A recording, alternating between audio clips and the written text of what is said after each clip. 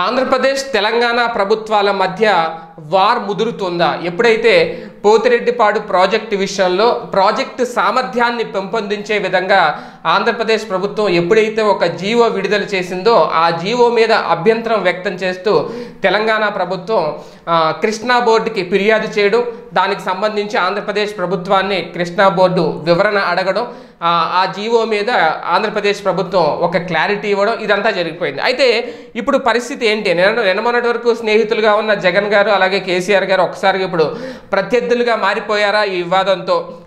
ఆంధ్రప్రదేశ్ సర్కార్ తెచ్చిన ఈ జీవో ఏదైతే ఉందో ఆ జీవోతో తెలంగాణ మీద పోరాటం కొనసాగిస్తాము అని చెప్పి ప్రకటించినట్టేనా? ఒకవేళ అదే కనుక జరిగితే తెలంగాణ ప్రభుత్వం చూస్తూ ఊరుకుంటుందా? ఇవే ప్రశ్నలు. అయితే ఈ Krishna river board chairman Chandrasekhar అయ్యర్తో Andhra Pradesh అధికారులు భేటీ అవ్వడం, అలాగే అదే తెలంగాణ చేసిన ఫిర్యాదు మేరకు ఈ భేటీలో ఏపీ నీటిపారుదల శాఖ మంత్రి, నీటిపారుదల శాఖ ప్రిన్సిపల్ సెక్రటరీ ఆదిత్యనాథ్ దాసు అలాగే అధికారులు పాల్గొన్నారు. ఏపీ ప్రభుత్వం జీవోపై ఒక వివరణ కూడా ఇచ్చింది. అయితే అదే సమయంలో ఏపీ అధికారులు కృష్ణా గోదావరి నదుల మీద తెలంగాణ ప్రభుత్వం నిర్మిస్తున్న ప్రాజెక్టుల మీద కూడా ఫిర్యాదు చేయడం, అంటే రివర్స్లో వాళ్ళు మీ ఇది కట్టడానికి వాళ్ళకి అభ్యంతరం అయితే వాళ్ళు కృష్ణా గోదావరి నదుల మీద ఎందుకు ప్రాజెక్టులు నిర్మిస్తున్నారు అని చెప్పి వాళ్ళు ఫిర్యాదు చేయడం, ఎటువంటి అనుమతులు లేకుండానే ఆంధ్రప్రదేశ్ విభజన చట్టాన్ని ఉల్లంఘిస్తూ కృష్ణా గోదావరి నదుల మీద తెలంగాణ ప్రభుత్వం ప్రాజెక్టులు చేపడుతుంది అనేది చైర్మన్ దృష్టికి తీసుకురావడం, ఇప్పుడు అంటే మరొక కొత్త వివాదానికి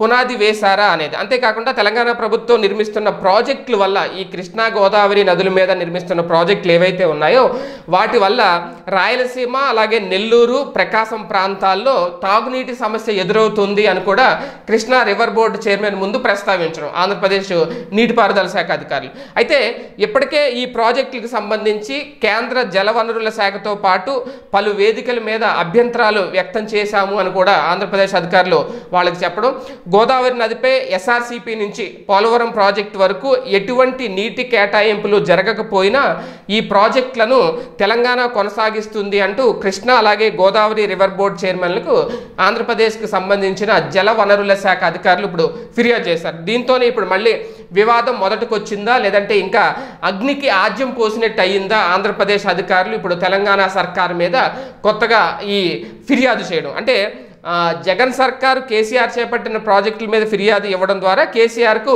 జగన్ ఒక జలక్కిచ్చినట్లు అయిందని చెప్పాలి ఒక రకంగా. అంటే సాధారణంగా ఇద్దరు సీఎంలు మాట్లాడుకుని కూర్చుంటే సెటిల్మెంట్ అయ్యే వ్యవహారం బోర్డులు కోర్టుల వరకు ఎందుకని అభిప్రాయాలు కూడా లేకపోలేదు. మరి తెలంగాణ సర్కార్ కానీ ఆంధ్రప్రదేశ్ సర్కార్ కానీ దీని మీద ఏమన్నా కాంప్రమైజ్ అవుతారా, వెనక్కి తగ్గుతారా, లేదంటే ఈ వివాదం ఇలాగే ముందుకు తీసుకెళ్తారా? ఏం జరుగుతుంది అనేది వేచి చూద్దాం. ఈ వీడియో గనుక మీకు నచ్చినట్లయితే లైక్ చేయండి, షేర్ చేయండి.